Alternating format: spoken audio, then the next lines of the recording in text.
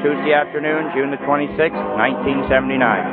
Summer camp meeting being held at Lake Hamilton Bible Camp, Hot Springs, Arkansas. Win Worley's the speaker of the afternoon. My wife, she'll come to the piano. There's a song.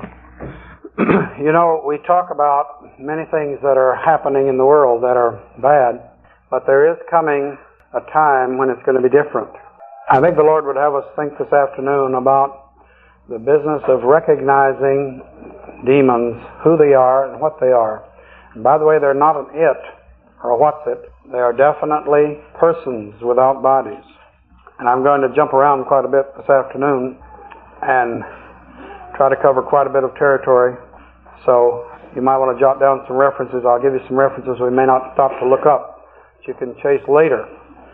If I can get the rust off your brain wheels and get you going to concordances, get your Bibles moving, then I will have done you more good than to spoon-fed you pre-digested pablum.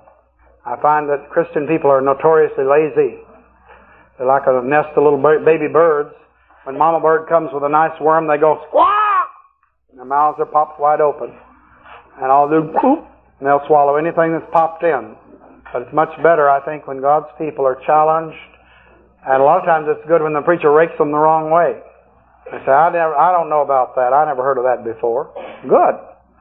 Then you'll have to go scratch your spiritual head, get in your Bible, and see if these things be so. That might be the best thing that ever happened to you. You can't ever tell. You might find out the preacher's right. You might find he's wrong. Doesn't make any difference. You're liable to bump into all kinds of good things that God wants you to have anyway. Either way, you're going to win. Amen? Praise the Lord. First of all, the word demon, you'll find translated in the King James erroneously as devil.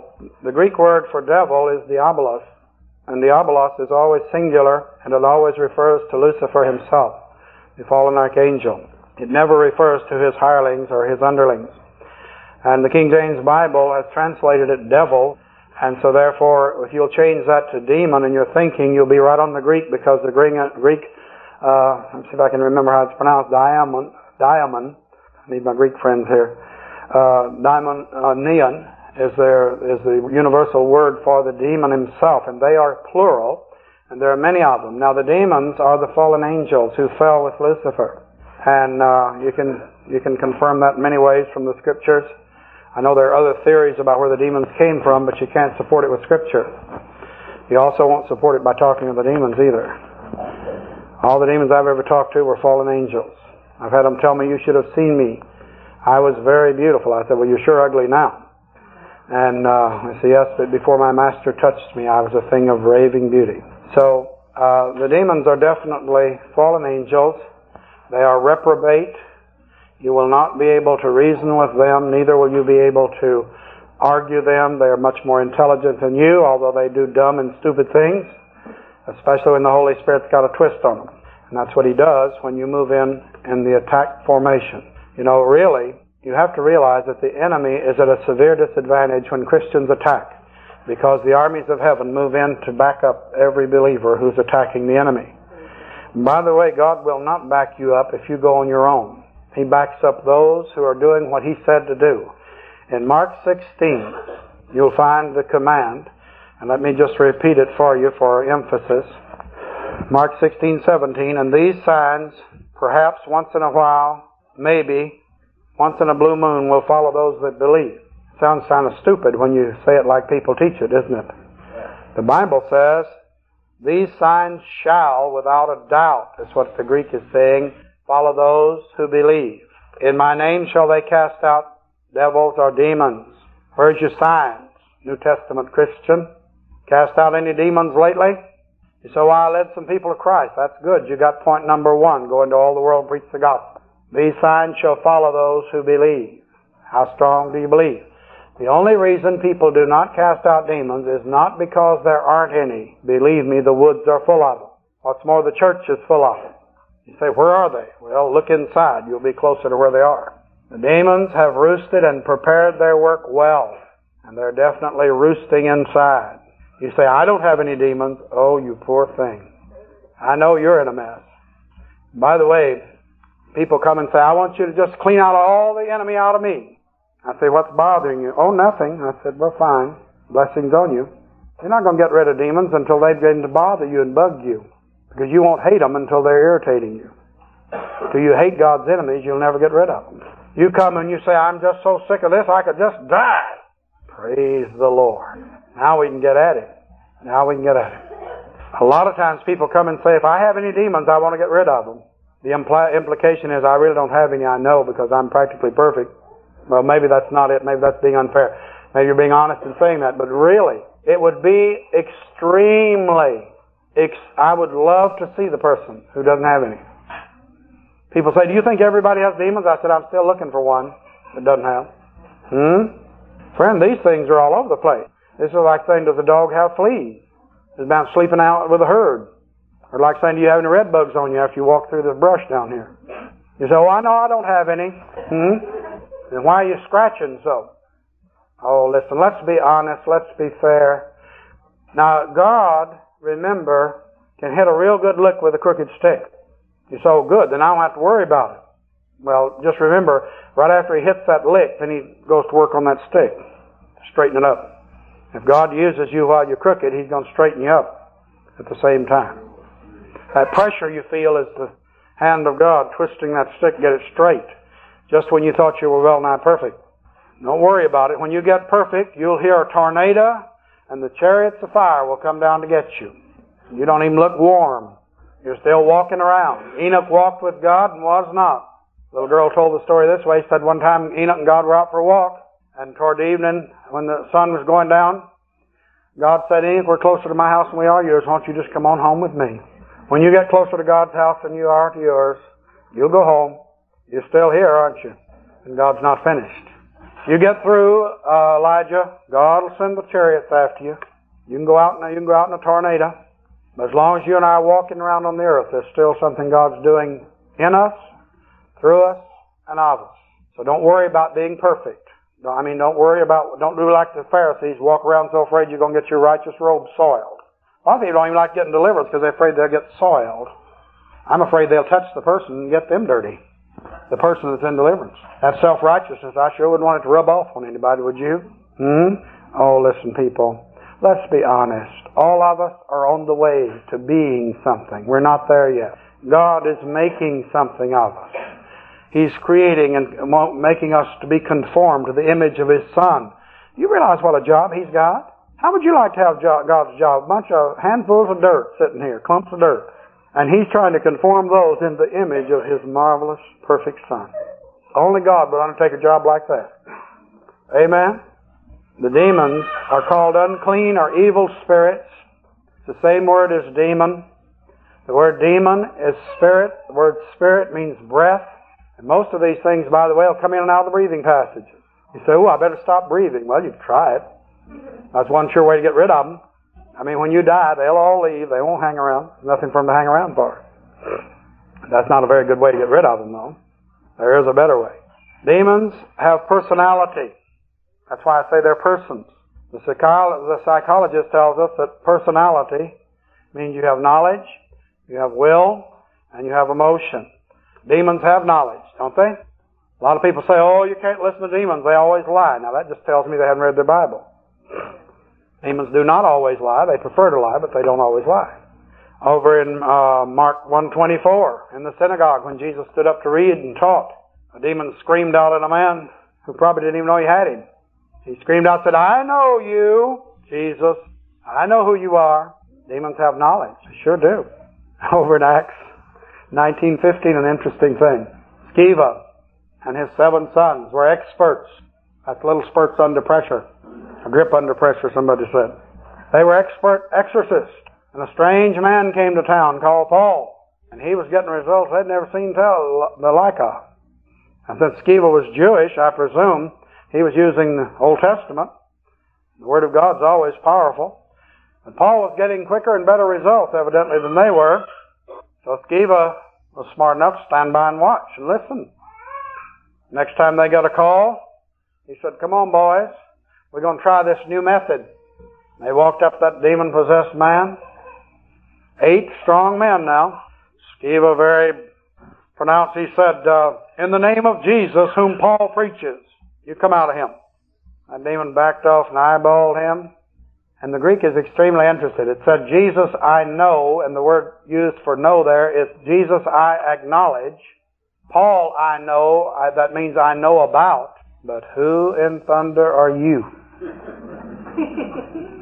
And he proceeded to fly on those 8 men, beat them half to death, and rip all their clothes off. And they all, 8 naked men, streaked down the road, covered with bruises, scratches, and bleeding all over.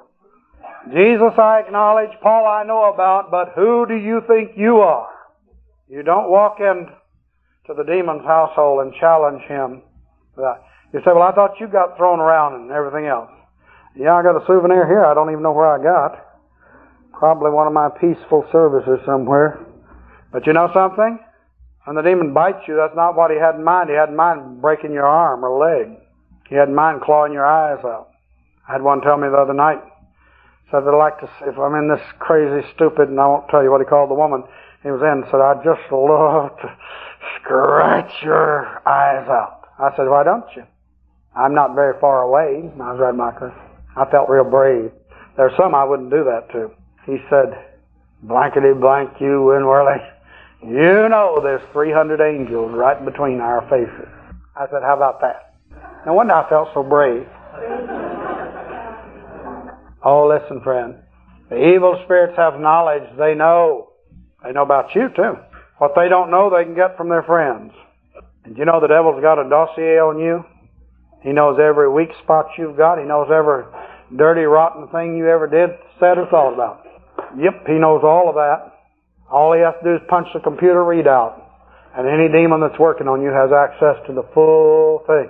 You say, yeah. Need some protection, huh? The demons have knowledge. They have access to tremendous stores of knowledge. You and I have access to tremendous stores of power, protection. I've had them come at me and they say, he's not saved. She's not born again. They're lost. I said, is that so? I said, well, tell me, demon, you're in a good position. No, you're right on the inside. Take a look. Tell me what that seal is you see dangling over there. I've had them look at me and say, shut your blankety blank mouth, Worley. I said, look and tell me what you see. No! I said, well, let me refresh your memory. The Bible says that when they asked Jesus to come in their heart, they were sealed against the day of redemption. Tell me what shape the seal's in, demon. He said, shut up! I said, you mean to tell me you lied? Yes! I said, we're going to torment them. We're not going to let them enjoy it. I said, we'll see about that, who's going to be tormented. Oh, listen, the demons have knowledge. That's why when you get one on the ropes, you milk him for everything he's got. He's a prisoner of war, friends. Oh, I know people say, no, don't talk to demons. Well, then you'll go on in ignorance, too. Well, you're liable to be taught wrong information. In my land, you can get that from Christians. Amen. You don't have to go that far. You're going to have to weigh and consider everything against the Word of God, the Holy Spirit, and check in your own spirit. If you're such a baby, you're afraid to even let the demons cheep, I'll guarantee you're going to miss most of them. They'll think that's fun. They'll just throw you the little ones, and you'll think you got the whole shooting match. And the person will go on in torment. But if you dig deep, you'll get the roots. You get some of those big boys on the ropes, and start tightening down the screws. You know, haven't you ever heard in war, you catch the prisoners of war, and you put them through interrogation? Sometimes interrogation is not very pleasant for the prisoner. But if you can put enough pressure on him, you can get information. Now you got a hostile witness. Can you depend on what he says? Nope. Unless it's checked. But he knows a lot of things. And with the Holy Spirit putting the clamp on him, you can get interesting and wonderful things. And don't go in trying to find out things none of your business. I have seen people gather around, say, well, what do you think is going to happen next? I say, hush.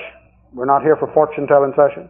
We're trying to find out information that will blast the roots of the demon's power in this person and other people. We're not interested in what they predict is going to happen here, there, yonder. It's not too important anyway. They have knowledge. We need that knowledge. One reason those 3 books have been like blockbusters going off in the devil's kingdom is because they are filled with information that has been tortured out of the enemy and hashed, rehashed, checked, and cross-checked against the Scriptures and in the laboratory of the church and in deliverance sessions, and proven to be so, and it will work. The demons have said one reason we hate those blankety-blank books is because The stupid people that get a hold of them, we keep telling them it's lies, you shouldn't listen to him. He listens to demons, and you shouldn't listen to him because you'll get all mixed up. Said the stupid fools, a lot of them try those things out and it works. I said, yes, I know. They're handbooks of warfare. And I would urge you to try out what's in those books. Now get ready for action when you do. I mean, don't piddle-paddle around with it, because I'll guarantee you pull the ripcord, the thing's going to come open. You say, well, I tried it didn't work. Just keep dangling with it. You haven't pulled it just right yet. When you hit her just right, the trap door will open. And you'll be on a merry-go-round you've never seen before. Because I'll guarantee you the devil is panic-stricken by any believer armed with knowledge. Demons have knowledge. They are persons. They have wills. In Matthew 12:44, the demon was thrown out of a person, said, I will return. I will. I've made up my mind. I'm going to do it. Demon is a person. And in Luke 8:31 through 33, the Gadarene incident, the demon wanted, he willed to go into those swine rather than out of the country. Demons have will. They have emotion also. James 2:19. James says the demons believe and tremble. Have you ever been at a session where a demon began to manifest and the person began to tremble all over? When that first happened to us, I said, Lord, what does that mean? They developed the palsy or something? I didn't know. I mean, the person just started shaking all over, just like this. And the Lord said, my son, haven't you read? The demons believe and tremble. They believe what you're saying. They're shaking up. That's right. The demons do well to believe the Word of God and tremble. They have knowledge, they have will, they have emotion. They are persons without bodies. That's why they're piggybacking with you. They can't express their evil, vile natures completely without a body to function in. They will go into animals. They'll get into your animals at home, but they prefer a human body. They do their dirtiest and rottenest work through human bodies. Now, turn over to Hebrews 5:14 for just a moment. I want us to pick up a verse for you to meditate on. Hebrews 5:14. We need to learn what it means to discern spirits. There's a gift of discerning of spirits. I believe every Christian has all the gifts. I don't think they're all operational, but I think they're all there in embryo stage and they can be brought forth. I think the reason many people's gifts are not operating is because in the first place they don't even know they're there, or they're afraid to try them out. I would encourage you to try out the gifts of God. You say, well, I tried once and I tried to prophesy and I fell flat on my face and I was so embarrassed. Good. You remember the first time you got on a bicycle? Did you ride it perfect? Or did you try to climb a tree? Wobble all over the road? It was a horrible thing, wasn't it? You had to learn how to balance, learn how to lean with it. With the gifts of God, you may have them, they're a gift, they're yours, but it's a long way from being yours to learning how to ride it skillfully, how to guide that thing. And those gifts can be developed and operated. And in Hebrews 5:14, strong meat belongeth to them that are of full age, even to those who by reason of use of their senses have their senses exercised to discern both good and evil. We need in these dreadful days for people who are not such gullible dummies. Did you know that most Christians are just sanctified idiots? If somebody hollers hallelujah, they think it's of the Lord. They never stop to question anything. They never stop to check anything. Hallelujah, glory! Well, let me give you a shocker. I've been in deliverance sessions, and one time I remember in particular, a spirit began to say, glory! Glory! Hallelujah! Hallelujah! Praise Jesus! Let's everybody lift our hands and praise Jesus! Come on, folks! Let's praise Jesus! That spirit was gotten in a church. I won't mention what kind, because some of you might be offended. I've run across other spirits. We are right. We have the truth. Sounds pretty Baptistic, doesn't it? But the Baptist hadn't got a corner on that one either. I saw another spirit one time, and a lady that started stamping his foot. I am right! I am right! I am right! Her husband was sitting alongside. He said, boy, have I ever heard that. I'm telling you that we need to discern between good and evil. We need, by exercise of our senses. It doesn't happen automatically. It comes about by cultivation, by seeking the Word of God, All that glitters is not gold. Everybody who shouts hallelujah is not of the Lord. And you be careful who puts their hands on you, because spirits will transfer through the hands. And if you don't know who's putting their hands on you, cover yourself with the blood real quick. You say, I'm automatically covered. I wouldn't count on it. You're covered with the blood, but not the part they're touching. If you were covered with the blood entirely, you wouldn't have any demon problems. There's parts of you that's open territory. And you've got to take it away from the enemy and dedicate it to the Lord and hold it. Lazy, wanting God to do everything. He's already done the hard part. He saved you. Amen? Jesus is doing the hardest part of all. He's at the right hand of the Father keeping you saved. That is a job. Have you ever thought about the job Jesus got? Great high priest at the right hand of the Father, interceding for those who believe. You and I need to discern between good and evil. The demons are the enemy. How can we tell where they're working? Let me give you some symptoms of their activity. They have psychological symptoms. We'll use up-to-date scientific terms so you know I'm educated. Psychologically, here's some of the symptoms where the demons operate. Persistent, recurrent, evil and or destructive emotions or attitudes which dominate a person, contrary to his own will or nature. Things that come on him or her and just take over. They're not what he wants to be. They're not what she wants to be. And yet there are times when, like resentment, vengeance, envy, hatred, fear, jealousy, pride, self-pity. Watch out for that one. Tension, impatience. Everybody wait. I'm telling you that these things operate and begin to manifest and stick their ugly heads up in the areas I've mentioned and many others. The demons operate and begin to show themselves. The thing is, they have been showing themselves in these areas so long that we cannot remember ever being free from this. So we say something like this: well, all the men in our family tend to be short-tempered. When somebody tells me that, a little flag goes ding. Curse. Family curse. Family curses must be broken back to 10 generations on both sides of the family. Curses that are family curses must be broken back to 10 generations.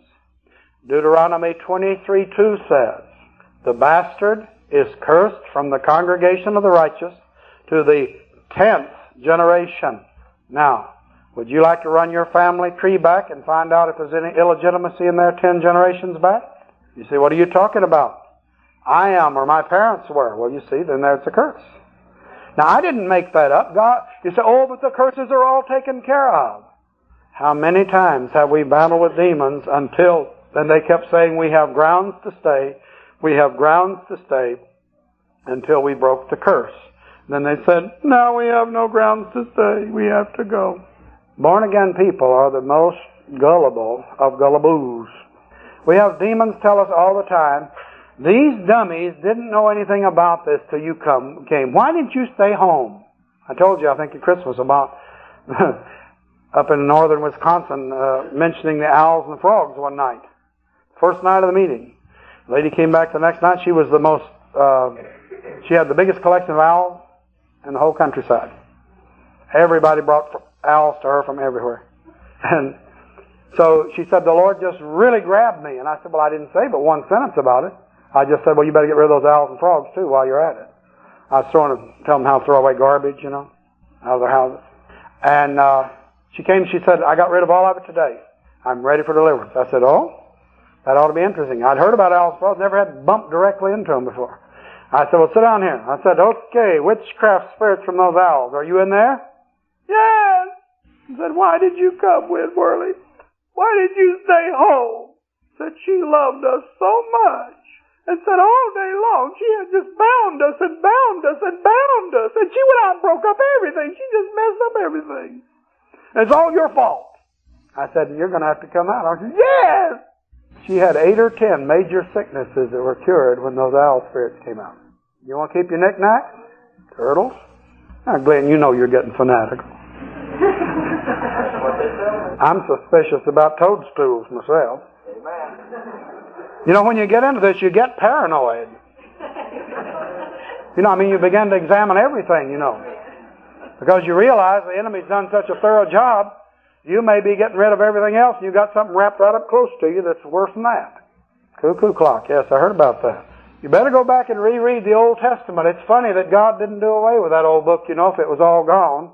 You know, people say, you know, there's no need for it.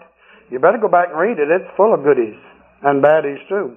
But fortunately, it tells you how to handle the bad things. Well, I don't want to frighten you, I just want to terrify you. If I can scare you into doing something about this business of spiritual bondage, it'll be worthwhile. Amen? Now, demons manifest in these psychological areas. They drive, they harass, they torment, and they produce compulsive behavior. Compulsive behavior means you go and kick the cat and the dog and the car and slam the doors and maybe punch your fist through the wall or knock out a window or something like that. Or it can be that you just close up like a turtle and you can't get out and nobody can get in. It's compulsive, whichever way it is, and it keeps you from being what God wants you to be. And that's exactly what the devil's after. If he can't have your soul, he wants your life. And the church will never reach her zenith until she is able to cope with and to break these major bondages. Now let me say this to encourage you. A lot of people, when they first hear about this, and it dawns on them, oh my lands, I'm like a beehive. I must have one in every segment of my being. Ugh, I'll just never get free. Well, let me tell you this. God gives on-the-job training. He does not wait until you become perfect. If He was waiting for perfection, He'd have to wait till Jesus comes back, and that'd be a little late. We need something right now. So what He does, He'll clean you up, strengthen you, and help you, and shoot you into the battle to help somebody else, and that'll help you more than you got helped. When you help other people, you get helped faster. Did you know that? Don't sit back and wait until you're perfect.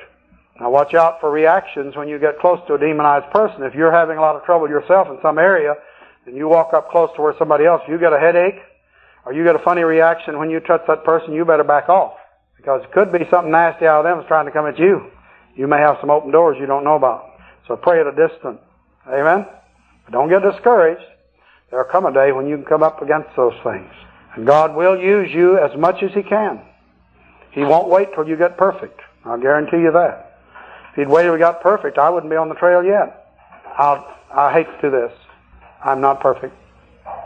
I knew that'd shock you. I knew that. I don't know anybody who's perfect except Jesus. All the rest of us are becoming. We're not there yet. Jesus wants us to be on the trail fighting the enemy. And when you least expect it, God will tag you, say, okay, it's your turn. That's right. And guess what? It could be some baby that you trained will be the one to help you. That's the way it's been with me. You know, when I've had deliverance, it's been at the hands of people I trained. Taught them everything they knew. Matter of fact, the demons in me was so mad, they said, don't come at us like that. We know all his tricks, you stupid fool. We've been here. You learned everything you know from him. We know what you're trying to do. Didn't do them any good, though. I taught my bird dogs to be persistent, and they just stayed after them. Amen?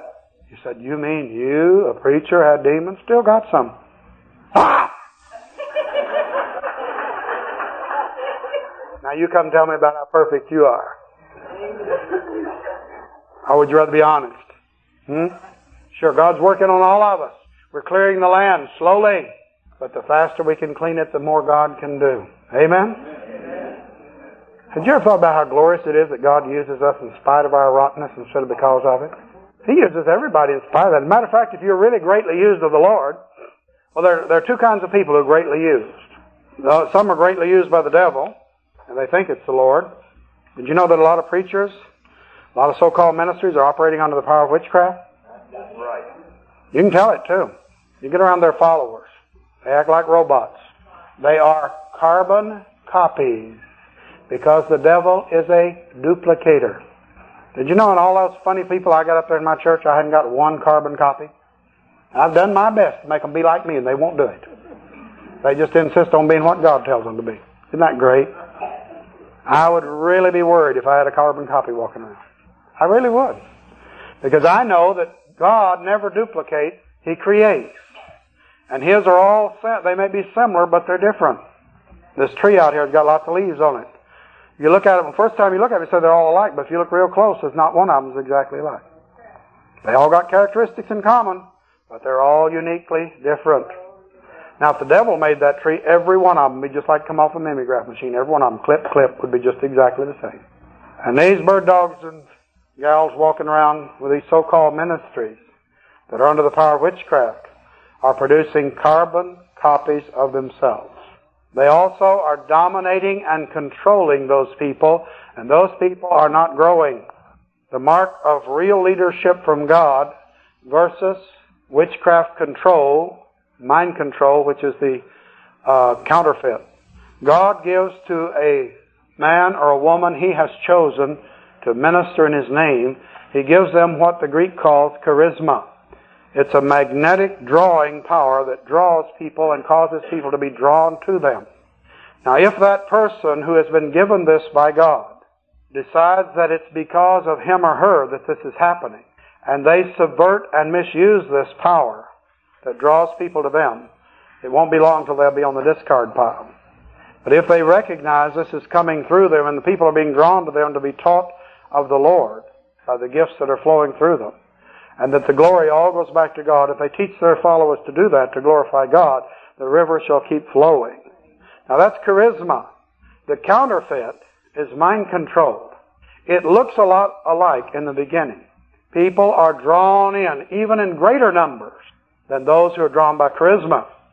Because you see, those who have charisma from God, their followers have tremendous opposition from the enemy to pull them away from that person and keep them from following the leader that God has put there. But when you come to mind-controlled, it is being powered by the enemy, and he's busy bunching them up and getting them in. Because he's promoting the idea that his side is right. And his methods really work. Because after all, if it's small, it's not any good.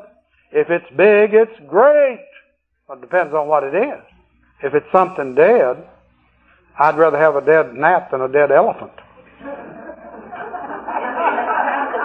And a lot of these dead elephants around here are tooting their trumpets saying we are great because we are big.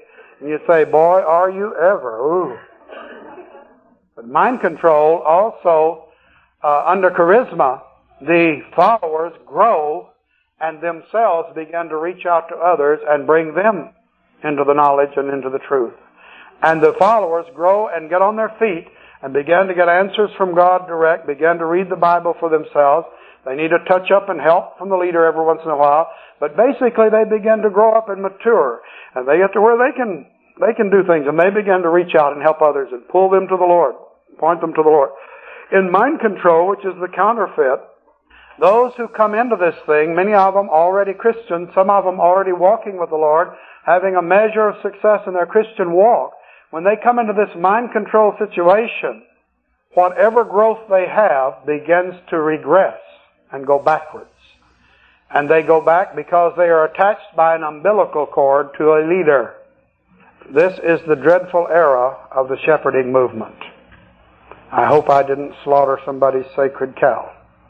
There are many in deception in this. But I have been across the country, and everywhere I've gone without exception, this thing has broken fellowship between believers and has caused people to draw back into their own little cliques and groups, and whereas before they were finding the will of God, walking in the will of God, rejoicing in the freedom, they could go here and they could go there. Now they can't go anywhere without asking. They are bound. They have become in bondage. I have to pick up the phone and call and see if my leader says it's all right. You know, I've often thought how terrible it would have been if Paul had been under that kind of leadership. God sent the Macedonian call, come over and help us. All right, Lord, I'll send a runner to Jerusalem and ask Peter and James and the others what they think about it. Wouldn't that have been a mess? How long do you think it would have taken? What about Peter when he was on top over at Simon the tanner's house? What if he'd asked the church if he should have gone there? Full of those straight-laced Jews. Do you know what they said about the tanner touching dead bodies? But he was over there, and you remember how this thing came down, this vision came before him, and said, go over to this Gentile's house. Gentile? Well, let me send a runner over and ask the elders if it'd be all right. Isn't that a bunch of foolishness, friend? Oh, listen. You get to where you have to ask them if you can go to the pot. I never saw anything so silly in my life. Really, it gets ridiculous. May I go on vacation? May I buy a new car? Should I marry this person? Law me, don't ask me if you should marry somebody. I don't want your problems. You pray and ask God what He says. I'll talk to you about the pros and cons, then I'll say, now go get on your knees and find out what God says. I don't want you when it falls, say, well, that preacher told me to do that, that's why. Okay, preacher, what you going to do? You told me to do it, and I did it. Now here. What a mess. I don't know why they want all that mess on their hands. I don't know how we got way over here, Brother Glenn. I think I quit preaching and went to meddling. Friend, break out of the mold. Get hooked up directly with the Lord. I believe in scriptural authority. I believe in a chain of command. I know God's got one, and I know you've got to fit into the pattern where you are. But this robot stuff is a bunch of garbage, and it's mind control. If you get rid of the mind control spirits, it'll be broken. And you go tell them I said so, because they wouldn't let me preach in their place. I could care less. A real funny thing happened. Some people were trying to get me into a certain group. I won't mention what it was. That would have been like the gingham dog and the calico cat. But anyway, this one preacher was very excited about the books, and he was really beating the drum, and he went right to the top hierarchy to get me in there. They had a great council of the apostles, and they met, and I read a critique from Pastor Worley. It was the funniest thing I'd read in a long time. It was hilarious. Among other things, Pastor Worley did not have proper cover. Pastor Worley did not subscribe to being under authority. Oh, a whole bunch of things. The fellow who gave it to me gave it with fear and trembling and said, I just hate to give you this because I really don't want you to get upset. And I read it and I just threw back my head. I laughed. I said, this is the funniest thing I've read, and I couldn't tell when. He said, well, I thought you'd be upset. I said, why? Who are they? I know who my authorities are. But I said, these men, they're from hunger. I said, and my heart goes out to them. How they need deliverance from that pharisaical, judgmental thing that they've got on them, where they think they can sit up and pass on everything and everybody. And here they are living in adultery and trying to pass it off as something acceptable, using psychic signs and wonders in their services and calling it God. You can see why it wouldn't have done for me to get in the big middle of that. It would have been fun, though, for a little while.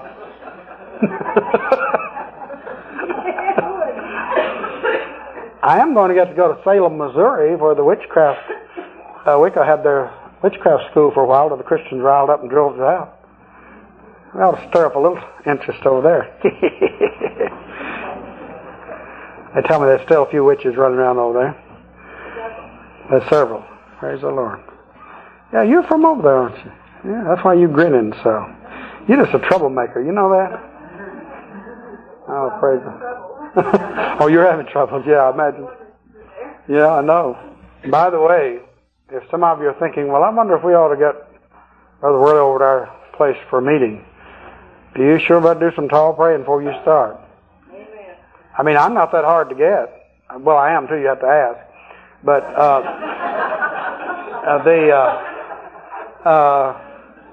you'll find out the most peculiar things begin to happen when you decide to have a meeting with this funny preacher. And I don't make it happen that way, but the devil sure does get upset and disturbed. Somebody was telling me this morning, the place I'd been at a meeting, they went over and they were trying to get some tapes. They said, I'd like to get some Win Murders tapes. I said, you got some. He looked kind of funny. Well, we've taken them off the shelves. You have? Why? Oh, said, we were having so much trouble. Said, I'll tell you, we just had all kinds of attacks, and we finally just took them off the shelves. It just wasn't worth it. You say, well, I don't believe I want you at my place either. Well, I don't want to cause you anybody trouble. Just ordinary everyday messages, demons screaming all over the floor and everything. That's all that happened over there. Just an ordinary everyday service, you know, quiet, devotional type service, followed by kicking, screaming, hollering, and fighting. Half the night.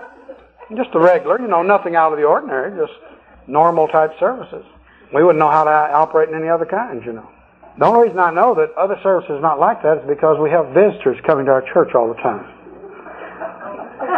And when we have our normal, everyday type service, and everything is so nice and quiet and peaceful and loving and kind and sweet and delightful, and then at the end it's kind of like you lit a stick of dynamite and the fuse finally gets to the thing.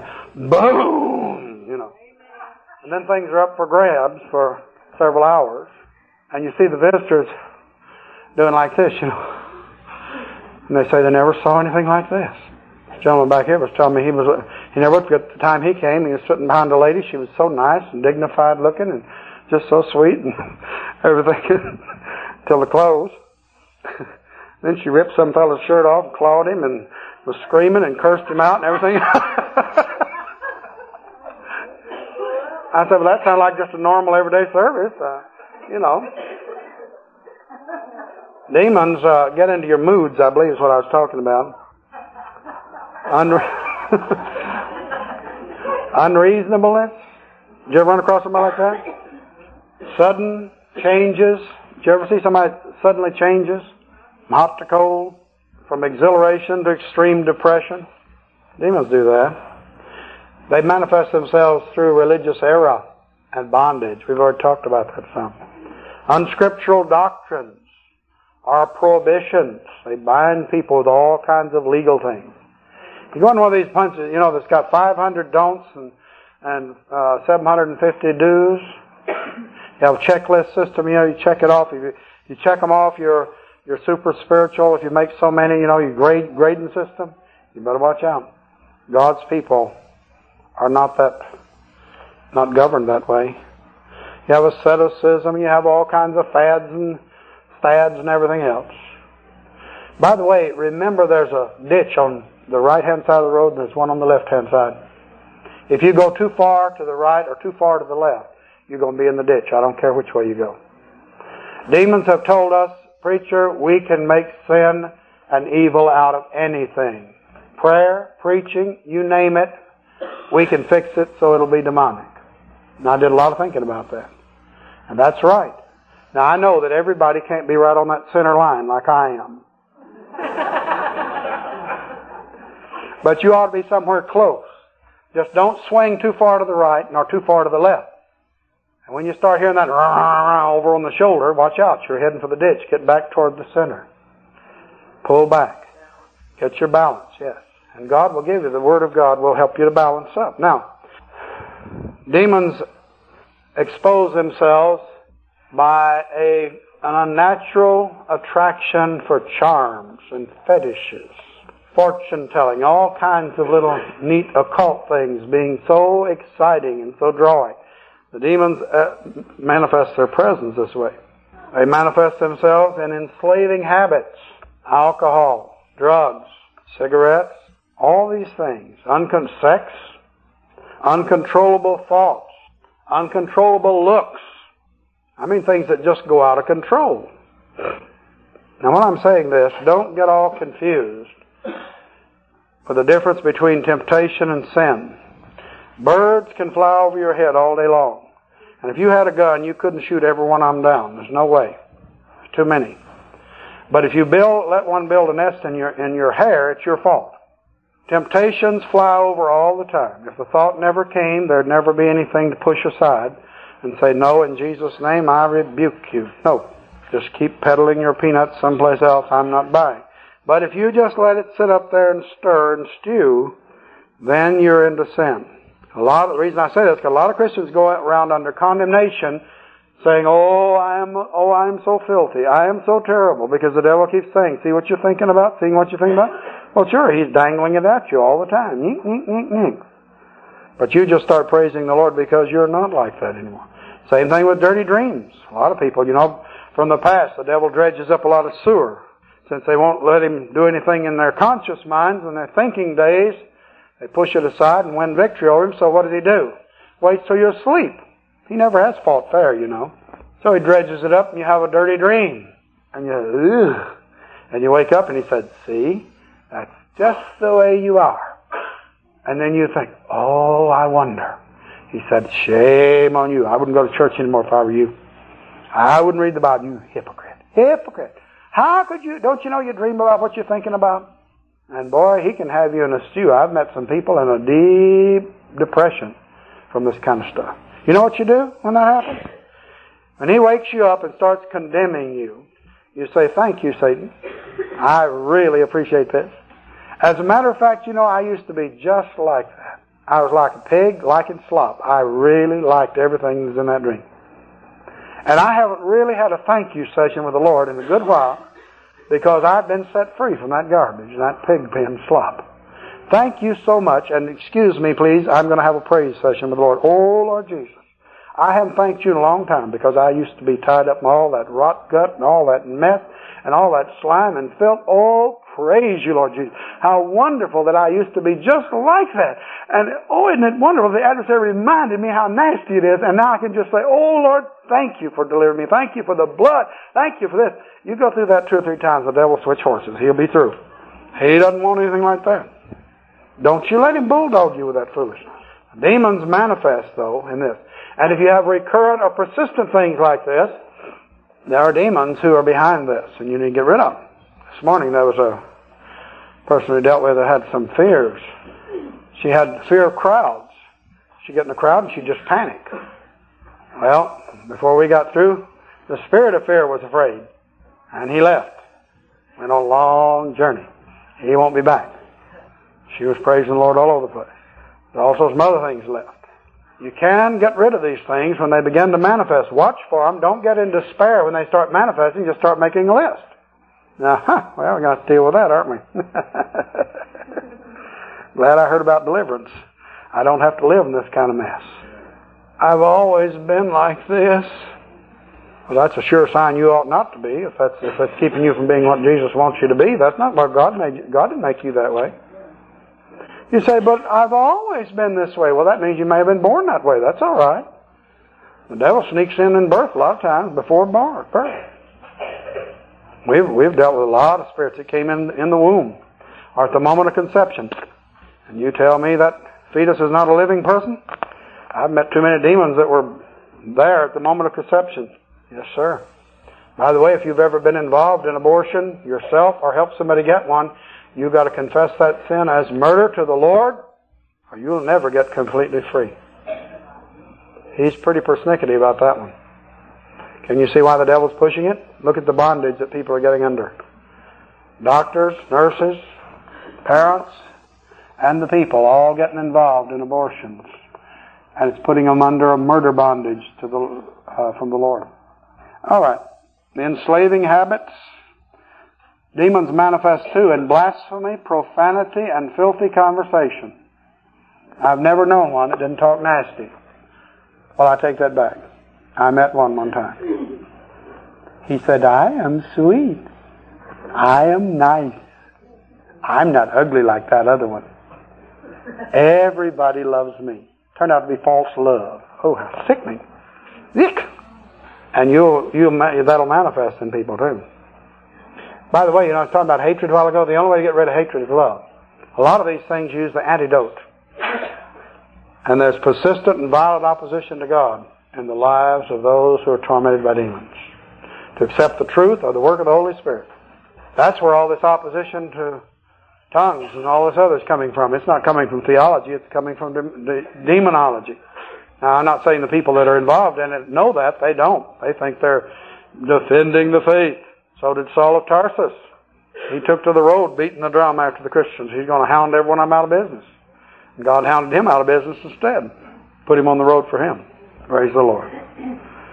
Well, there are a lot of other symptoms we're not going to get to go into. I think I better share this with you. This is something that's going to go in that 4th book. Something we discovered by working.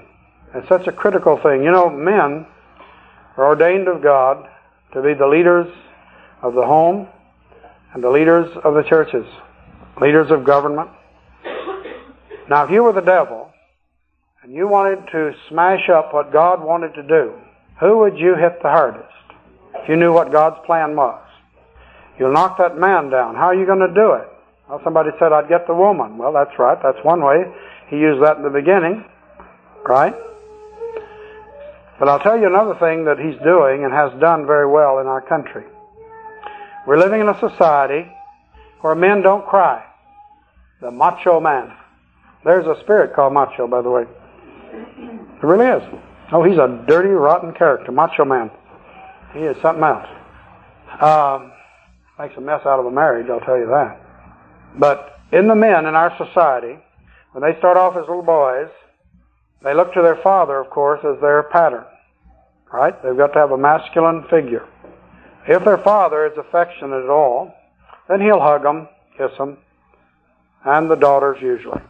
But after the boy gets to a certain age, he doesn't get that anymore. He gets a pat on the back. Because men don't hug, and men don't kiss. You say, why? Well, I don't know why, but I know the result of it. I know what it's all about. Our society says it's all wrong. So that boy grows up, but he gets hurt. Things hurt him when he's a little boy. But men don't cry. What are you, a sissy? No, sir. Are you crying? No, sir. No, sir. He tightens up, and he holds it inside. This goes on over a period of months and years, and he builds up a knot in his stomach, and it hurts like crazy. And you gals may not have known this. I'll tell you a secret. I don't know how many knots I've snaked out of people's stomachs. I know a lot of times people get mad at me and say, Worley doesn't like the women, so he's always working with the men. Well, how would you like if I was hugging your wife all the time? Would you like that better? You know, you can't win for losing, can you? No, I do a lot of work with men not because I'm not interested in women, but I know that if you get the men and boys straightened out, it's going to straighten out your homes and your churches. You get that man on his feet, he'll help that woman to get up on her feet. And he'll make her a good husband, good father, and good leader in God's work. But what happens over a period of years, that boy grows up and he begins to build a wall to protect him because nobody likes to get hurt. So what he does, he's busy as he can be inside. He's building a wall so they can't hurt him. And he builds it on, and about the time he gets in his early teens, he's got that wall pretty well built up high. And sure enough, he can take a pretty good licking. Didn't bother me, because he's behind that wall. However, a strange thing has happened. He's a prisoner of his own creation. Now he has bound emotions, and he can't reach but just so far, and then bump, he bumps into the wall. And people who reach toward him can only get so far because they hit a wall. And when he gets married, he's going to reach toward his wife, and bump, he hits that wall. She'll reach toward him as they seek to become one, and she'll hit that wall. And in her spirit, he may do and say all the right things, but in her spirit, she'll be grieved and wounded because she knows he's not giving her everything. He's trying his best to let it all go, and he can't. So he's frustrated and angry. She's hurt. You know what I do? I get all of these fellas, and I tell them about this wall. I've never had one yet tell me it wasn't so. I said, your stomach hurts sometimes, doesn't it? Hurts. And they look at me, and I said, you didn't think I knew that, did you? No. They look at me like, how did you know? I said, and I tell them about the wall. And they agree, yes. They know it's there. They can't break it down. I said, I'll break it down for you, but you'll have to let me do it. If you fight me, I can't break it down. Do you want it to come down? I said, are you sure? And when that wall opens, when I break that wall, I can hurt you. You'll be very vulnerable. You won't have any defense. That means you got to trust me absolutely, because if you don't trust me, you can't let go and let me open that wall. And once I break it, don't ever build it again. All across the country, I've left shattered walls. Now let me tell you this, another interesting thing. That wall was built by a father, and it must be broken by a father figure. Now I've done this for men. I'm sure it can be done for women the same way. But the way it's done is by love, and I mean lots of it. And that's why I don't do it with the ladies. But I'm sure some of you mature Christian women can find the same thing in the girls. Maybe not to the extent the men. But I know it's in the men. And it can be broken. It has to be done by a father figure. That's why you'll notice these boys of mine from my church flocking around me. Their walls are broken. And they remember who had the crowbar. Helped them get it open. And it does a miraculous thing to those people. It looses them to flow. You first pour in love until the wall begins to shake and crumble. And once it goes down, then they can begin to love back. And then you know the wall's broken. I've heard them tell me, I felt it break. Oh, it's gone. Oh, it's gone. they felt it crumble and go away. There are fellows sitting in this audience who've had their walls broken. And then when they went, and if their wife is in the service, I'll always say, is your wife here? They say, yes. I say, go to her and hug her. And when they do, invariably the woman breaks down into tears because for the first time she feels the flow of her husband toward her. You think it's not worth it? Now you'd be surprised some of the nasty things have been said about Worley because of this. Because they just see what I'm doing. They don't know what I'm doing. They just see what they think they see. But I know what's happening. There's a spiritual release coming. Thank God. Amen? Are you willing to go into this area? Are you willing to move in where people are bound and let them go free? Are you willing for the Lord to teach you things that other people don't know maybe? And go ahead and use it when other people don't understand? Are you willing for your only pay to be the fact that the delivered people are saying, thank God.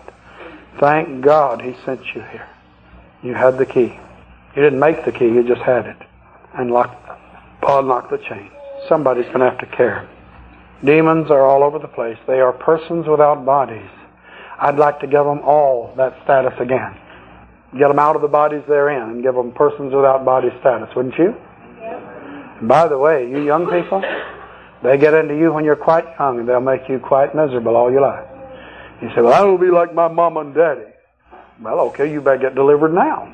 See? Mom and dad got delivered, maybe they wouldn't have had the problems they've had. By the way, when you get delivered, you may find out mom and dad don't have as many problems you thought they did. Works both ways, you know. Seriously, though, don't you want to be free? Don't you want other people to be free? Do you believe that God can commission everybody? I do. I know. I run across these people. They say, I've had people in deliverance across the country get mad at me when I'd get up and tell you can be a demon fighter. You can loose people. And I'll have them say to me, because you know, if you were in that church and you had a demonic problem, you had to see brother so and so or sister so and so, and they took you off with great dignity. Come on, oh, this is dangerous. No, you can't go. I'm sorry. We'll just have to have only the very trained people here. You know how you get trained? Get in the battle. Amen. You'll never get trained with somebody else doing it. When deliverance is going on, if you're interested, walk up right where it's going on. Listen. Learn. You know how we train our workers? You say, I wondered about that. You said 97% workers. How much fun do you do? What, do you have a school or something? Yeah. It's right on the floor of the church. We get a baby. When they get saved, we stick a Bible in one hand, say grab a leg with the other one, and hang on. In a week or two, we've got a worker that won't quit. We try to keep them away from other churches for a while. Not because we're selfish, we just figure they know He's cluttering up their mind with a bunch of foolishness. And once they learn what we know, then they can't clutter their minds up. Because they know. We've got some of our people here, some of them are babies. They're just baby Christians. But you've seen them go after the demons full force. Well, they don't know the difference. Don't tell them that everybody doesn't do that. We're keeping it from them. We don't even let them out of the church till they get all trained, because they're liable to find out some people just sit on the pews and rock. At our place, they're sitting there waiting to be called on. Huh? But I'll guarantee you one thing: you'll throw the church in gear when you put her in battle. Amen, brother. This place is where this thing is made for war. Our God's a God of war. I know you have people, oh, God is peace, peace, except when He's at war. It's peace toward His people. It's war toward the enemy. And the more you fight the enemy, the more peace you're going to have inside. Notice I said inside, because outside everything may blow up. Very likely will. I mean, when those first people go off in a huff, well, I didn't know we were just going to go just ruin our church. Just messed up the worship service. I couldn't even worship. It scared me so when that woman started screaming. Then that man ran off down there hollering, and they had to drag him down the aisle, kicking and screaming. I never heard tell of such things. Well, you ought to read the Bible. They did that on the streets. We haven't done that yet. So far, we're very nice. We keep it inside. The new church we have has loudspeakers on top of the towers outside. Oh, no. There's a switch inside where all you have to do is flip the switch, and whatever's going on the inside goes out toward the speakers. No, I haven't done it yet.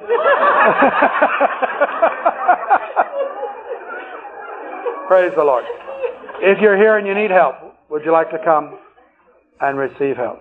We have people from our church here, and there are other workers here who would be glad to minister to you. I'm not the only worker. Don't think that you say, oh, well, you have to pray with me. It's unlikely. I know one of my workers could pray with you. Probably get the same results. I'm nobody special. I'm just another worker.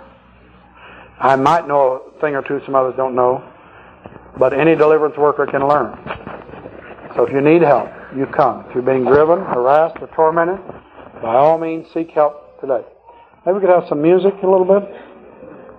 Just come right on forward. Don't wait now, because it'll be full. You workers, make your way up quickly, please. This is the end of this message.